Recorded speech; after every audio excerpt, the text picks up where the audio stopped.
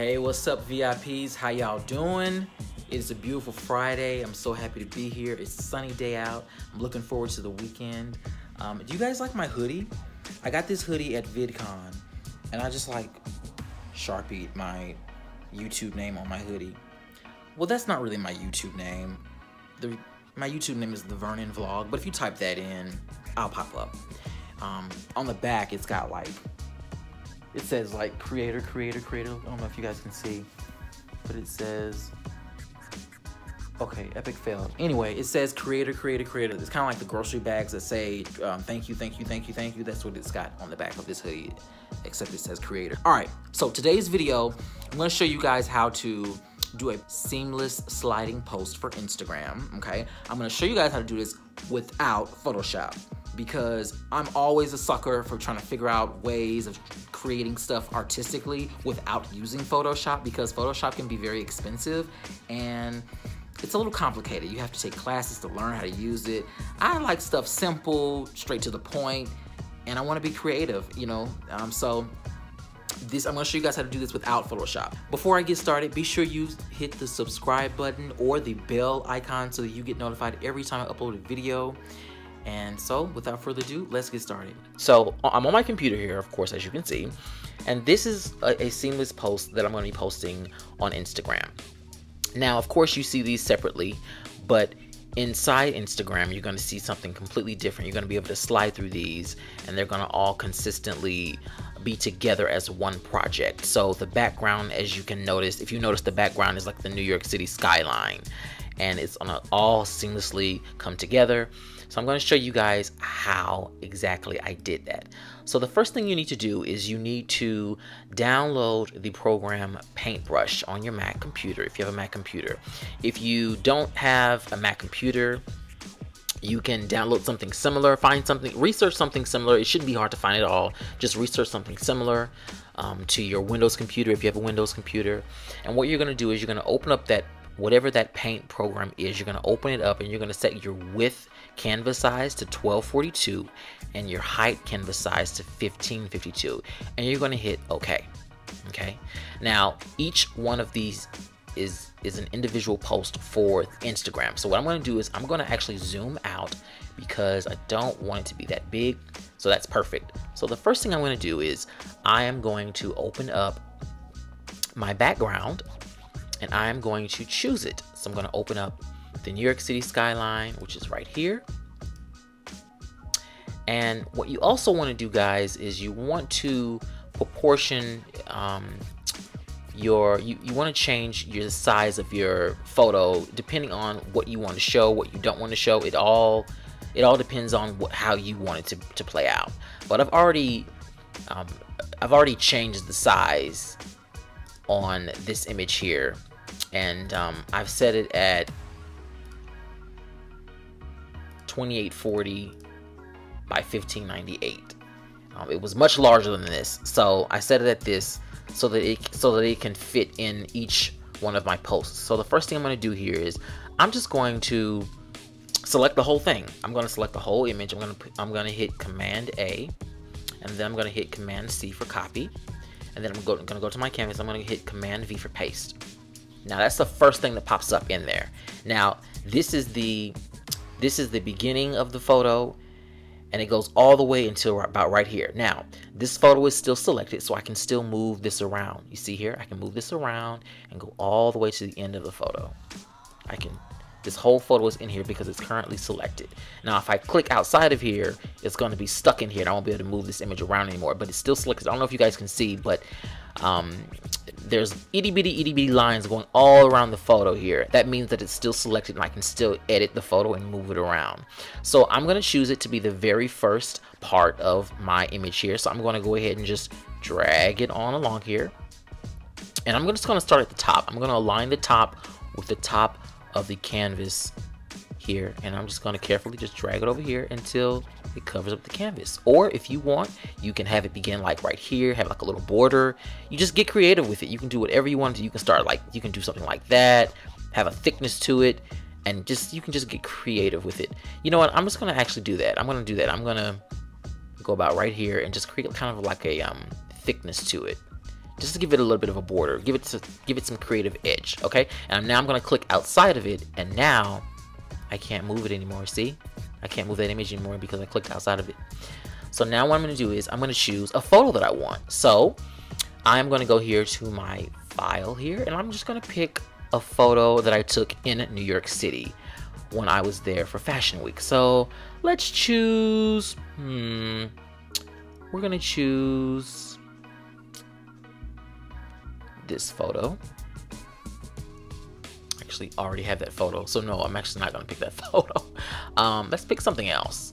Okay, scratch that. I'm going to choose a photo that I didn't take in New York City. I took it here in LA, but no one will know that. Okay, so I'm going to select my image here. Now my image is going to be too large to go in here, so I need to resize my image. So I'm going to go up to Tools, Adjust Size, and then I'm going to bring this down to 1000. Okay, and I'm going to hit Select, Copy, come into here, hit Paste.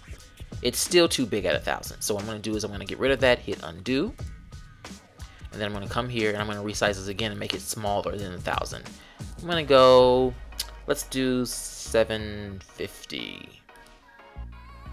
and let's select it, copy, paste it in here, bam, it's perfect. Perfect. So I'm just going to put it anywhere I want. I'm gonna put it up here. You can put it over here. You can crop it off a bit. You can do all kinds of crazy stuff with this thing. Just be as creative as you want. So I'm just gonna I'm gonna put it like right here in the center. Okay, bam. So the first one is done. So I'm gonna get rid of this image because I'm done with it. So now the next thing I'm gonna do is I'm gonna open up another one of these. So I'm gonna go to New, File, New. It's already set at my dimensions that I want, so I'm going to click OK, and it's going to open up another one. And this is going to be for my second seamless image for Instagram. So I'm just going to zoom out. There we are. Now what we're going to do is, now we want to make sure the background is consistent, and it's going to be consistent all the way through. We want to make sure the background aligns perfectly with the second one, and so forth for the third one we're going to do. So what I'm going to do is I'm going to go to the first one I created. I'm going to select the whole thing. I'm going to copy it. Minimize that, come over here, I'm going to paste it, and I'm going to do this right here. I am going to come over here, and let's see here. Actually, wait, let's see. So the bottom part is aligned perfectly with the bottom, so we have to remember that, so we make sure it's consistent. So we're going to make sure the bottom of this one is at the bottom of the canvas as well, because we want to make sure everything aligns perfectly, because if I don't put this at the bottom and I put it up here, or I put it up here, this over here, the bottom part of the New York City skyline here, it won't align correctly. It'll be all the way up here, all the way down here. So we want to make sure it aligns perfectly. So I'm just going to make sure I put it down here. I'm just going to come all the way over here. Okay. And what I'm going to do is I'm going to make sure, I'm going to click out of that. And what we're going to do now for the second part of this New York City background image is we want to make sure that we start where this ends at. Okay, so I'm going to come over here and I'm just going to estimate. So we're going to look for this building here. This building is right here, very easily noticeable. So it starts right after the pointy thingy here. Right after here we're going to start. So I'm just going to come over here, I'm going to select it, going to come about right here, about right here. I'm going to select the rest of the image, Command C for copy. We're going to come back over here, Command V for paste. Okay, and so it starts about right there, it ends here. So we want to make sure we align this up correctly. See here, see how it's aligned now? Now we're going to bring this all the way over. Okay. We're going to bring this all the way over. Because again, it starts about right here where that endpoint is, so the point part of that building. So bam, now we have the second background image of, let's start over. I left a itty bitty space of whiteness on the thingy. So we're just gonna come over here and bam.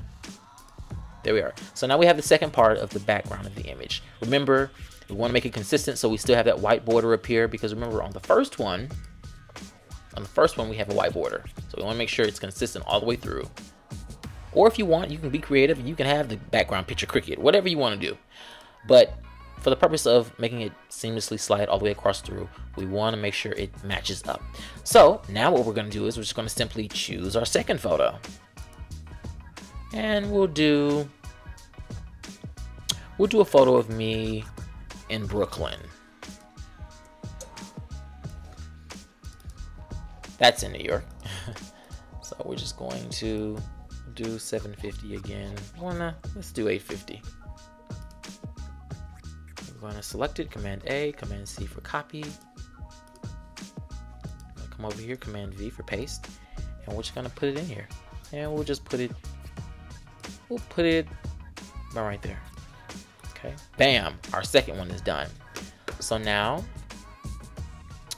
what we want to do is open up another one and go to our third canvas. And it already has our dimensions set. We're just going to open a new one, zoom out on it, go to the second one, copy it, Command A for select, Command C for copy. We're just going to minimize that, get that out of the way, and we're going to Command V to paste this one. And so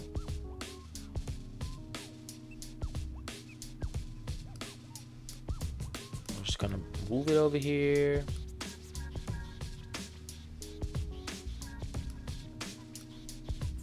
So we make sure we get everything lined up correctly. And so this one ends right about halfway of whatever this thingy is here. I don't know what that is, but we'll find it. It's not hard at all to find. And we're just going to erase up until the end point of this area here. And that probably is, let's see what building that is. We're going to look for it here. So I would say that is about right here. So we don't have much left to cover, so we're just going to erase all the way until we get to that point. And that point is about right here. Let's see here. Looks like a little cross, but it's not. Let's see.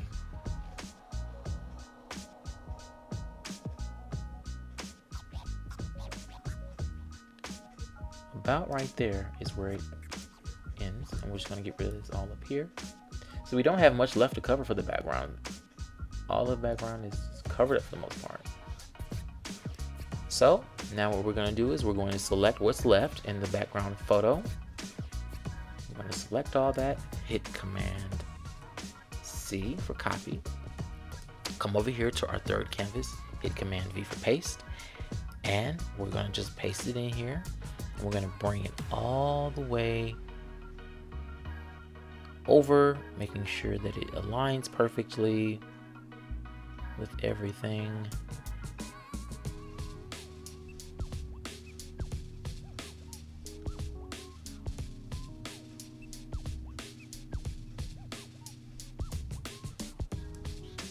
There we are. So now let's choose our third and final photo. So we'll pick this one. The red stands out. Let's make sure we resize it so it's not too large inside the photo. We'll do 850. Let's see what that does. Let's see how that looks. Okay. Perfect. Yeah, that's good. And we'll just do a little overlay like that. Now what you can do, guys, is before you send it to yourself, if you want to test it out to see that everything is aligned perfectly and matches up perfectly, you can actually put these photos side by side together and test that out. So what I'm going to do here is I'm just going to move the first one over, and I'm going to come to the second one. And what I'm going to do is I'm going to drag my window here and put it all the way to the edge of the photo, as close as I can. And I'm going to drag it over here and match it up. See how perfectly it matches up with the background? See how it matches up there? That's how you know that it's perfect and it's going to look like this in Instagram. And then I'm gonna come to the third one here and do the same thing.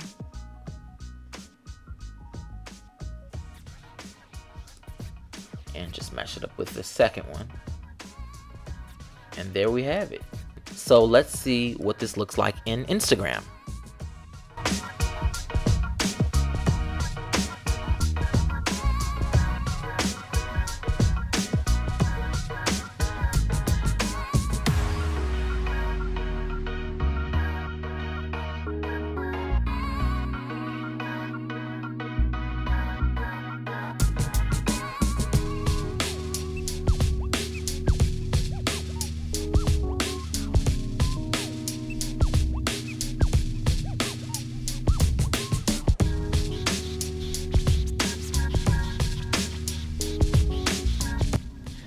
Alright guys, that does it for today's video. Thanks so much for tuning in, and I will see you on the next one.